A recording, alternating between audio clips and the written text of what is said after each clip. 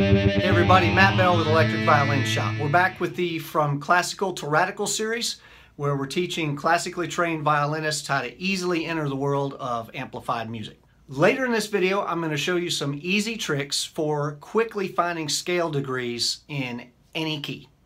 It's a really important skill to have for improvisation, but first we need to lay a little bit of groundwork. I'm going to introduce you guys to a system of communication that we use in pop music called the Nashville Number system. It can get really involved and really complicated.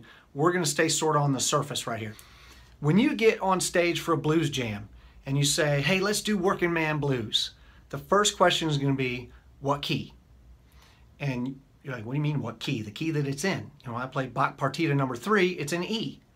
Nobody would play it in D because it's not in D, it's in E. Pop and rock and blues is not like that. The reason Jimi Hendrix played Red House in B flat was because that was the key that felt best for his voice that day. Okay, so it's all about the singer. It's really important that you learn that early. Okay, singers can get a little weird too. F sharp could actually feel a whole lot better for a singer than G does.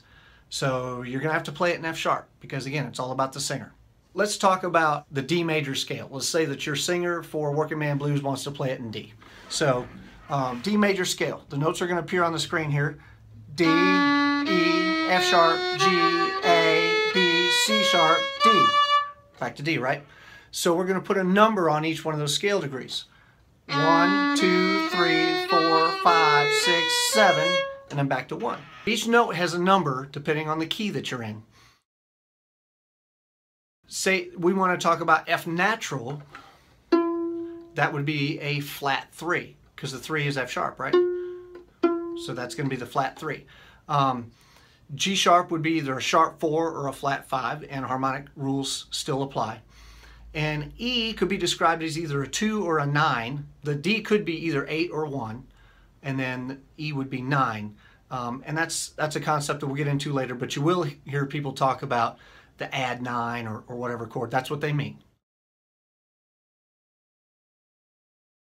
So not only does each note have a number, but each chord has a corresponding number. So the 1 chord in this example would be the D chord. The 4 chord would be G. The 5 chord would be A. But with chords, we have to know whether it's a major or a minor. So if you see the Arabic number 6, that means that we're talking about a B major chord.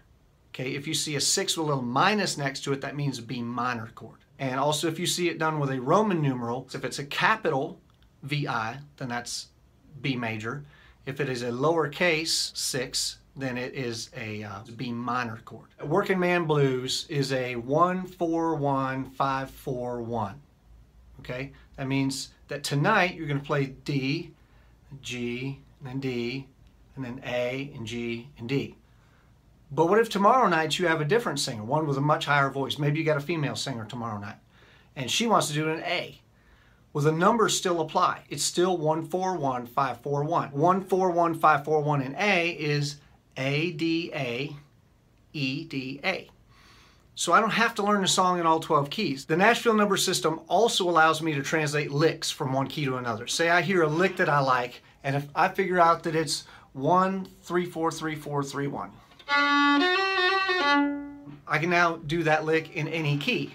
If we're in E, the number system also allows me to talk theory in a much more generic way.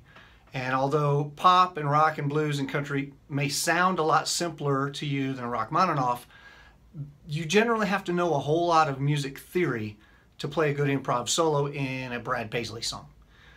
If you don't know who Brad Paisley is, look him up. His fiddle player is a guy named Justin Williamson. He's a beast. Really, really enjoyable stuff to listen to. So that's the basics of the Nashville Number system. We will get much more in depth in future episodes when we talk about theory and chords and improvising and how to read, write, and play off of Nashville charts. I said that I was going to teach you how to easily find scale degrees in any key. In pop music, the most common chords are the 1, the 4, the 5, and the 6 minor.